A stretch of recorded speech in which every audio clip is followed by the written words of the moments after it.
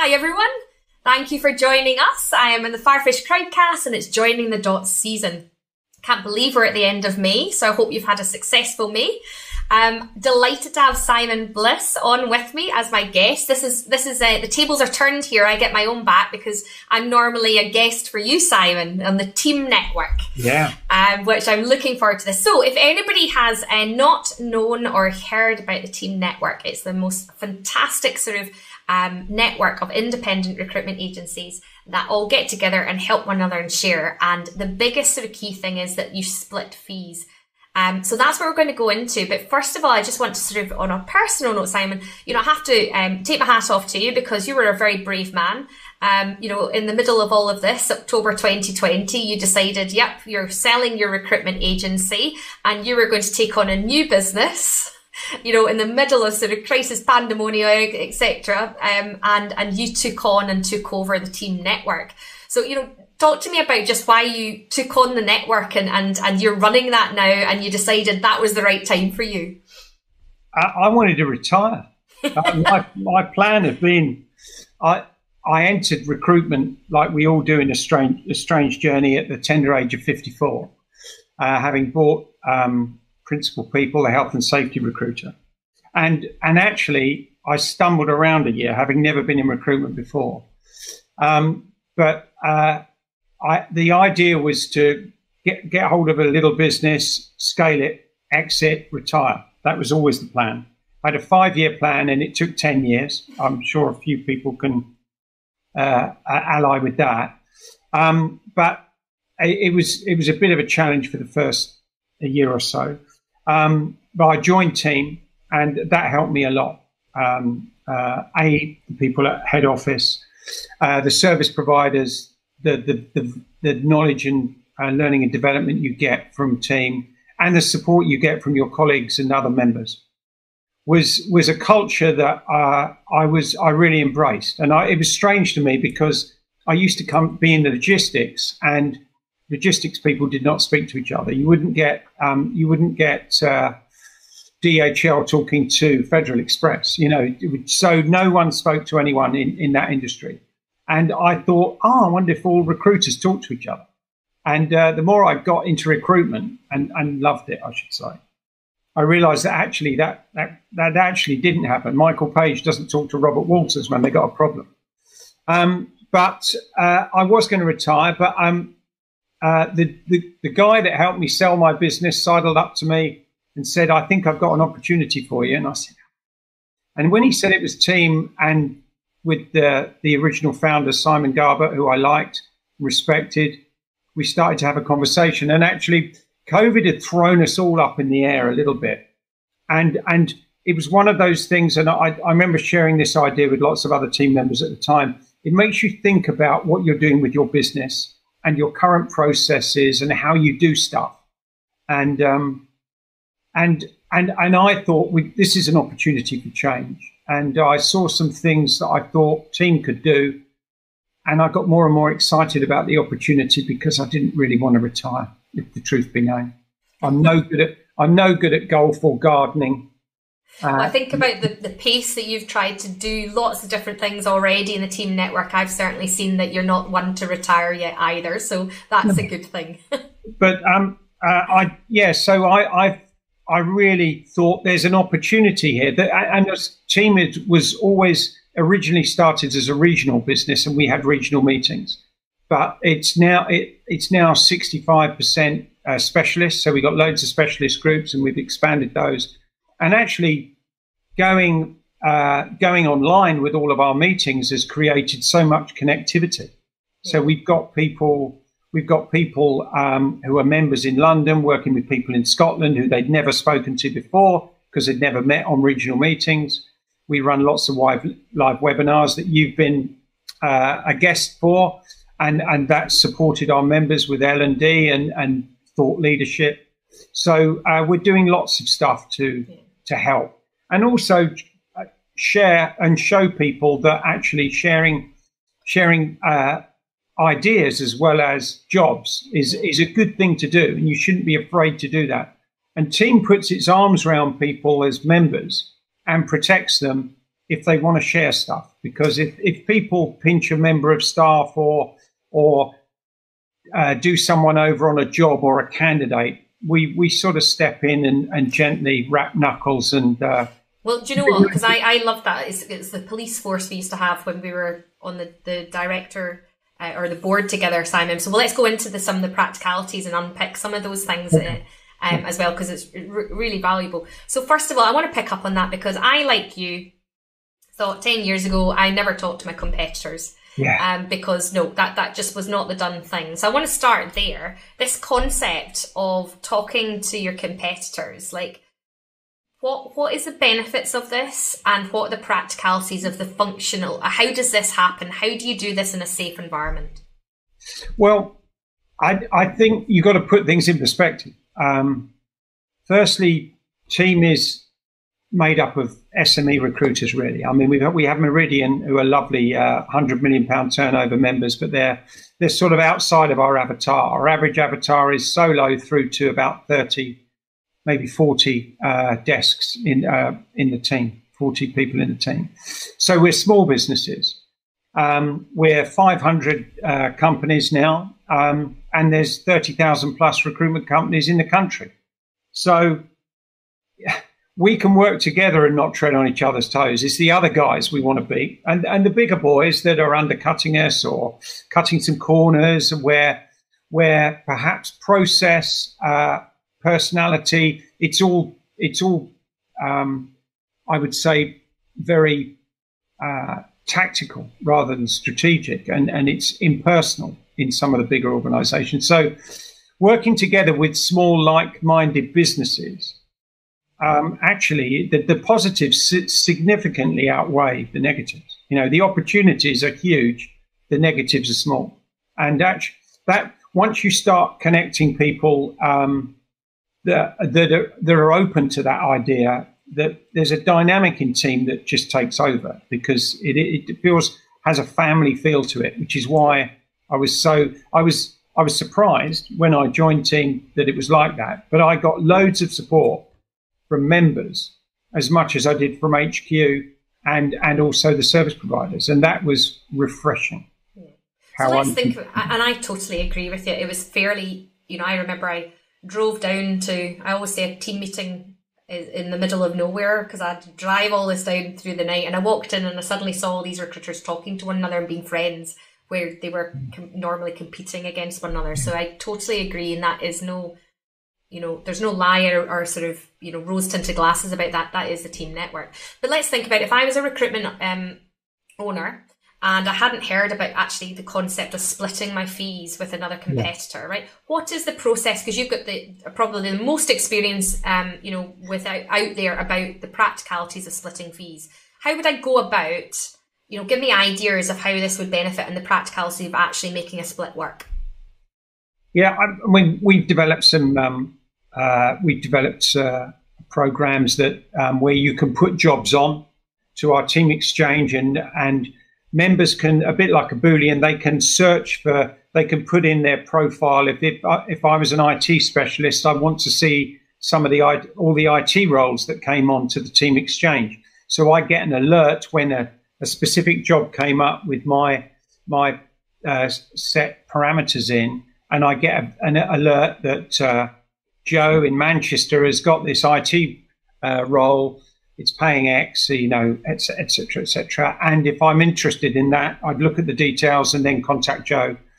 And Joe and I would have a discussion, and a bit like a qualification with a client and a candidate, and just understand what they were looking for.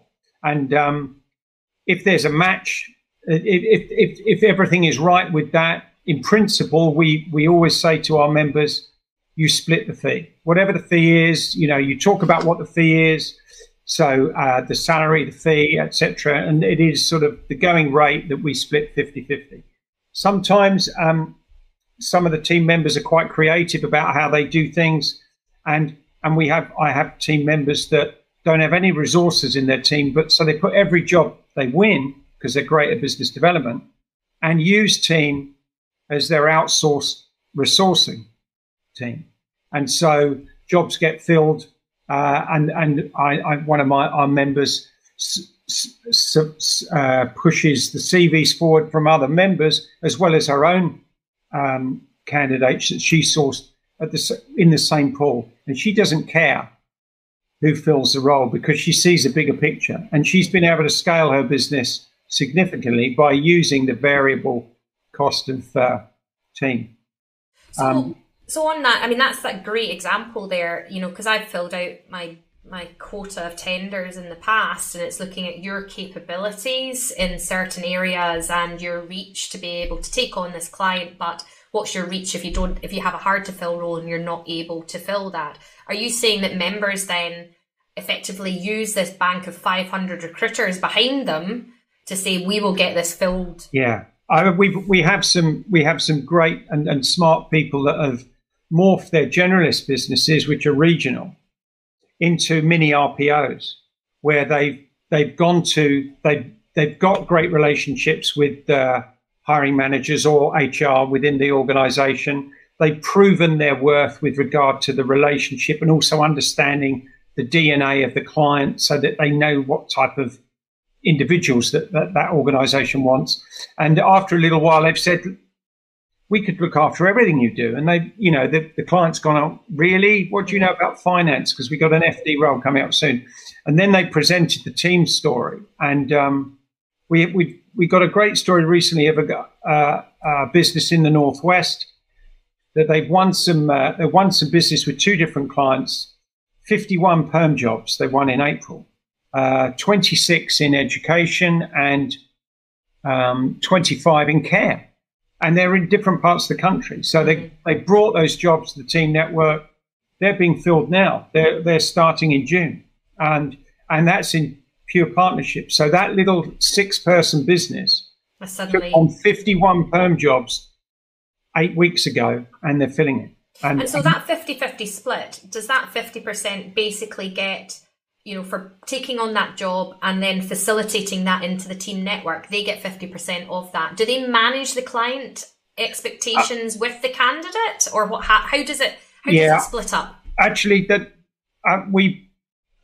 members do things differently. Some members will do who have the client relationship, and it's a real specialist role.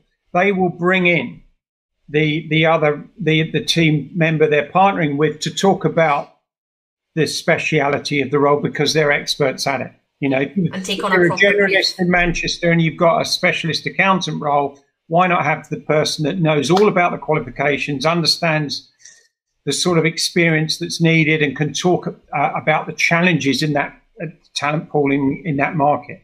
So it gives the client confidence. And others who understand the client really well and also understand the job but haven't got the resource to look after the sourcing process, they can brief the member well. And what happens is, the good thing about, like all things, people buy from people, you build up a little network of people within team or within our organization who are like-minded with you and understand you, your clients, and lots of people have a little clique of 5 or 6 they work together with well. We try and introduce them through the team exchange, and that does really well. There's over 100 jobs on there at the moment, with over £1 million worth of fees to be won. Wow. It works.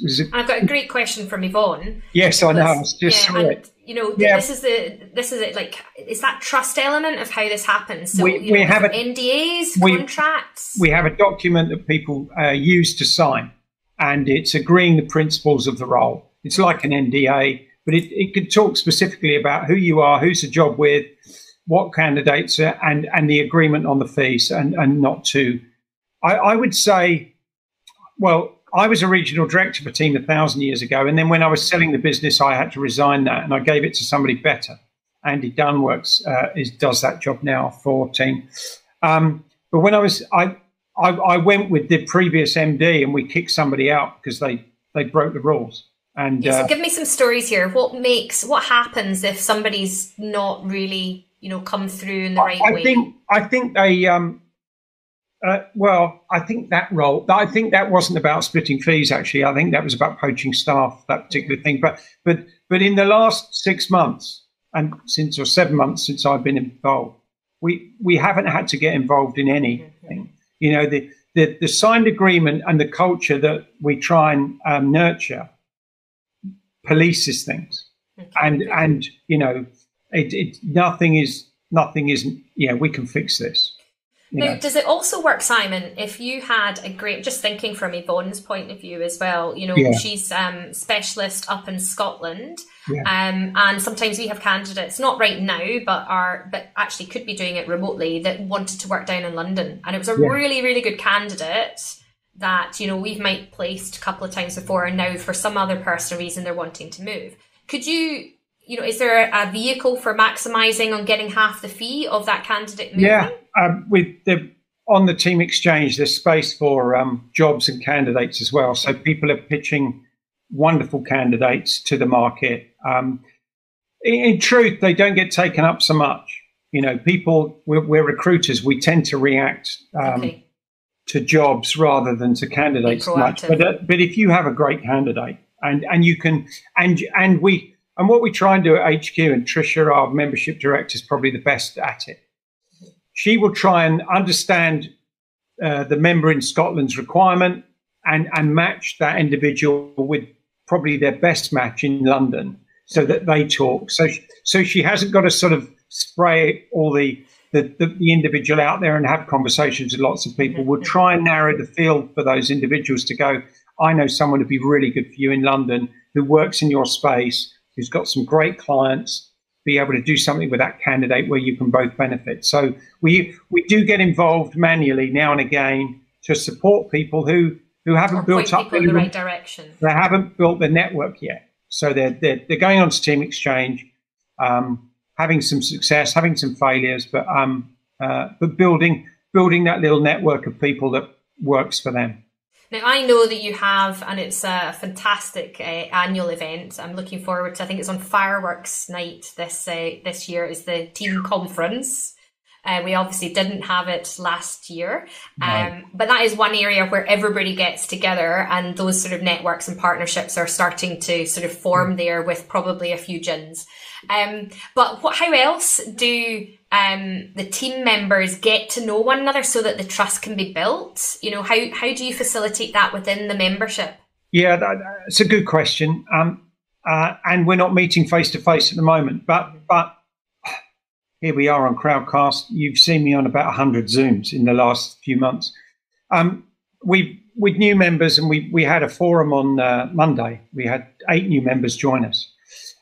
So I always have a forum with new members where we do the induction. So we introduce each other. We talk about, try and understand their business. Where are they in their cycle of?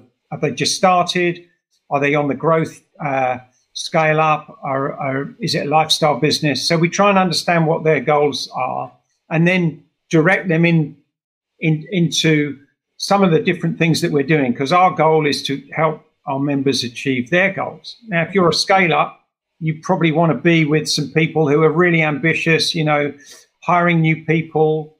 We got a session on Friday, the importance of the billing manager. Really good if you're a scale up business and you've got, layers in your team, you've got 20 or 30 people. If you're a solo recruiter, you've got 3 in your team. It's not for you. But so we do an induction in the beginning, in the first month. So we get quite involved with the individuals. We network them with people that we want that would be a good buddy. Someone who's joined a year ago and has got the benefits of team, similar type of business. And then we buddy those people up, and we get regional director or a specialist director. If they're an IT specialist, we put them into Tim's IT team. Or we got a new construction group. We've got 25 construction recruiters now. So we've got them working together. And I think it's every month or every 2 months that you all get together, and right now it's online. Regional and specialist meetings are every 3 months. And every week we have L&D programs. We have thought leaders. We had Kevin Green on from ex-REC CEO talking about the next this year and next year, how to get ready for the bounce. Really positive stuff from Kevin, and especially for Q3 and 4, really powerful things. Definitely. And do you know what? I'm just going to hit Paul's question off, because this all sounds great, and we definitely don't want this to be coming as a, I don't, you know, we talked about this. We don't want it as a sales pitch or anything like that. No. It's just, it's a very unique way of working. And I want to just answer, Paul, there is no percentages of fees that team take. It's a membership that facilitates this all to happen. And that's why I love this network. So I think that's a good one, just to sort of be aware of it as well. I think you have there is a similar network for international business, and they do take a bit of a percentage, don't they, Simon? Yeah, the MPA. We partner with the MPA, who are US founded, but but global network of lots of really specialist international players in that. And some of our members, we have an international division that actually quite a few of those people work with the MPA. If you're a member of team, you can work with the MPA and access that network, which is really good. And they take a percentage, but we don't. You don't in the UK. It's a membership in terms of having access to. Yeah. We're here to facilitate your success in any way we can. That's great. So part of this, I could be thinking as I remember when I was getting introduced to this network as well, I was thinking, I don't know if I really want all my recruiters to go and get to know all my competitors. You know, that must be something else that people sort of ask you about. It's like, you know, maybe I don't want them talking to my competitors. You know, what's your view on that? Well, if they're more attracted to your competitors, I think the word competitor is the wrong word, because actually it's your collaborator. It's your fellow team member, and that's how we sell it. And I mentioned we got 500 and there's 30,000 out there. They're partners, really. They're not competitors. And actually, if you're that disgruntled with the culture in your own business, you're going to go anyway. You know. But I think I got involved once when we kicked somebody out where they actively poached a member of staff from another member, and we said no, that's not good enough. And that was 9 years ago. I can't remember. But I think it's good that you actually took action for that, and I think you do, because let's face it, anybody can do a split with somebody they know and they feel comfortable with, right? And you can work your way around it. I think the part that helps with that trust is there's a bit of a police force there. And there is a sort of expectation that you join this members group because you have a shared sort of value to help one another trying to grow their own businesses as well, isn't it? Yeah. So I'm going to ask you some good questions here in terms of results. So what is the top fee? Do you know this? That has been split in the team network? I think I do. It was, we have, I won't mention her surname, but we have a lovely lady called Mel who specialises in international business in sustainability. And she won a job in Singapore. Yeah, she's based in London, and she knew another of our members that had some good connections in Singapore in the senior sustainability space, and they worked together on a role and they split £40,000, so 20,000 each. And Mel knew that that's awesome. She couldn't do that herself immediately, and she's really open with who she works with. And she's really particular. She works retained, and it was just wonderful to hear that news. Oh. It took me a while. I'm new to recruitment, really, just 10 years. It took me a while to do a 20 grand fee, let alone a 40 grand fee that I share with somebody else. Just fantastic. Really. Yeah, no, that's awesome. And what would you say for somebody sort of listening about this in terms of their average amount that they might sort of split of a good team member? The great thing about team is we do everything. We're looking after accountants through to zoos. So there's every jobs out there. There's local generalists. There's specialist roles. So a couple of good examples I've had, especially in pandemic. One of our lovely members who was in sort of IT and engineering contract, his market disappeared in last April. And his clients just said, go away. We're not doing anything at the moment because our clients are not doing anything. Don't talk to us, don't keep ringing up because we haven't got any jobs. And he got pretty depressed for lots of reasons. And he sat on the couch, ate crisps, and put on 2 stone. And it got to July, and he thought, I can't do this anymore. This is dreadful. And his market hadn't picked up. He went on to Team Exchange. He started to look at a few of the jobs that were there and thought, I could fill that job. Mm-hmm. He filled 7 jobs in 5 weeks for our other members. And I think more importantly, he got his mojo back. Yeah. When he got his mojo back, he started talking to his existing clients. And guess what happened? They started feeding him. They fed off that energy, and he's just done wonderfully well. And he said they weren't great fees. They were little jobs here and there, some contract roles. Mm-hmm. There's temp, contract, and perm. It's not just perm. And so you get, you can share a $4,000 fee or a $10,000 fee, and it's little stuff, but little and often. Yeah. And I think I saw earlier that Anthony was on the. Anthony joined us a few years ago, and the last 3 years he's billed $50,000 a year. He's a solo recruiter, and he's billed $50,000 a year sharing with other people. Yeah. As a solo recruiter, especially in pandemic, that's the backbone of a pipeline, and he's built a network really quickly and a great advocate for collaboration. So yes, he's a great client of ours as well, which is he's good. Yes, he's Anthony, well done. You're we recently ran we did a webinar with some of our best members on sharing, and he joined that one, and we had Claire and Kelly and a couple of our best sharers of business, giving tips and guidance to newer members on how to do that, how to do it, how to build your network, how to build that trust, and focusing on the people that would give you could work together better. Simon, you've given us lots of creative ideas, and I think that's the thing, is sometimes in our businesses we can just be sort of a little bit tunnel vision, and we can just think, oh, we've got a role, we've got to find a role, we've got to fill it. But there's so many other sort of ways that we can use recruiter skill set. So for businesses that are trying to progress, we always know that there might be a recruiter that is better at delivery rather than sales. But, sales is sort of driven up, or you've lost your best salesperson. So you can then dive into that team network and get sort of areas that they can still be billing and making money for the business. So I think that's just looking at things differently, which I've been delighted that you've been sharing with us today. So I normally get to the stage, last few minutes of the session, and I just want everyone to sort of just take something away from this. And I know we've got a very relevant ebook there, as well as the agency split agreement template that is largely based on the stuff that you do as well in team. But 3 things that you think that people can, put into action and take away from today if they want to sort of start to look at working with their competitors or collaborators, which I like how you put that. Yeah,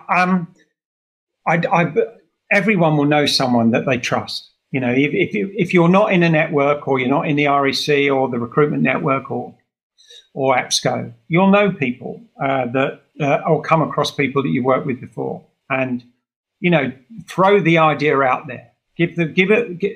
Take a project. Some people who work perm have a conversion rate on contingency of 50%. A little bit earlier than when you've sweated the job to bits and you can't find candidates or whatever. Have a chat with some people who work in that space and give them a chance, because isn't it better to do a 60% conversion rather than 50%, even if you've only got an additional 5% of revenue because the other 10% you've shared? It's just better. It's better for your clients. The clients are happier if you can fill more of their roles. So, you don't want to fail. It's, if you've got 50% contingency and you're converting, then you're wasting half your time. Yeah. And working and collaborating with others can help you. Just push you on in different standards. A lot of people have been running businesses for so many years that actually just understanding and getting an insight as to how other companies work can help push your business on as well, can't it? I think the other thing is lots of people think about growth and adding people. I did that. I started with 4 and I was lucky enough to end up with 37 in my team. Yeah. But sometimes that's ego. You can scale your business now. If I was doing it differently, starting again, I think I'd outsource more, definitely, because that allows you to scale quicker. And you can do it without all the management headaches, because you're working with professionals who know how to fill the job, some of the jobs you've got already. So I think working and collaborating, you can scale your business faster, certainly, which gives your clients better service. And I think I'd pinch some of those ideas for the RPO model, because I think the localized RPO model, underneath the radar of the big boys, because you're dealing with SMEs primarily, you're going to beat the competition. Yeah, definitely. And I think competition. I think that's, there's a real change to having a much closer relationship with all the business and your client and RPOs. There's an appetite for clients to want to work with agencies on that basis. And the good news, David, thank you for posting that question, is no, of course not. You do not need to put, there's actually no catches about this, is there? You don't have to put all your vacancies on the network. It's just the ones that you choose to. So there's nothing there that you sign up to or anything like else. This is truly, I think Anthony posted, it's like a family you just join, that you're able to pick and choose and get to know other recruiters. And that's all the sort of the culture of the team that just ask of that. And I can see that there's also been a bit of collaborating. This would make you proud, Simon. I had Mark Wilson has just posted their question going, we won 14 private client tax positions in London in the Southwest. Do you have any private client tax specialists? And then underneath it, we've got Kathy coming in going, that's so interesting. I specialise in this space. We specialise in tax. So there's a collaboration there right now. So I hope you guys, and if you don't have one another's contact details, let me know and we'll be able to put you together in terms of being able to hopefully help one another out there. But look, that's what we're all about, isn't it? It's collaborating, it's working together, and it's just, looking after and scaling your businesses in different ways. And I thought this was really relevant just before the bank holiday weekend that we got Simon in, because it is all about joining the dots in the recruitment space, which is what we're trying to achieve. Simon, thank you so much for giving us those sort of oversight, because I think a lot of people, just even from those questions that we were getting, they do kind of think, is this for real? Should I? How did that happen? And I just wanted you to come on and explain how working with your competitors or collaborators can be done. Good. Well, thank you for the opportunity. It's been lovely to meet some of the Firefish network.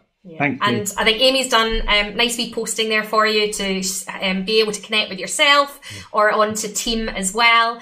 Thank you all for joining in. I've got a super duper crowdcast in a fortnight where we'll be talking to Audrey from a marketing point of view. She used to work for LinkedIn, and she's got such a good passion in terms of what makes marketing right for recruitment agencies and when is it right to actually hire marketeers there as well. So make sure you tune in for that. In the meantime, there's only one last thing. Well, I think I've got one question that's popped up. Is there a late comer? Hang on, have we got time for this? I know this isn't a sales pitch, but what's the monthly cost? There you go. That was the last. What is the monthly cost? Do you have that then, Simon? Oh, for team. It varies on how many people in your business, but it's about £70. There you go. You pay monthly, You sign an annual contract, but new members I always give a holiday to if I don't want people to join team if it's not for them. So, we go through a big discussion at the beginning. I don't want people to commit. Don't want anyone that's not satisfied. Excellent. Well, listen, thank you so much. And to everybody listening, I'm on holiday tomorrow. I've been crawling to the bank holiday. I hope you all get a break as well, because I know that everybody has been working so hard. Enjoy the May bank holiday. I will see you back in a couple of weeks. Simon, as always, love team, love you guys. Well done in doing what you do. And thank you for joining us. Bye, everyone. Bye, everyone. Thank you.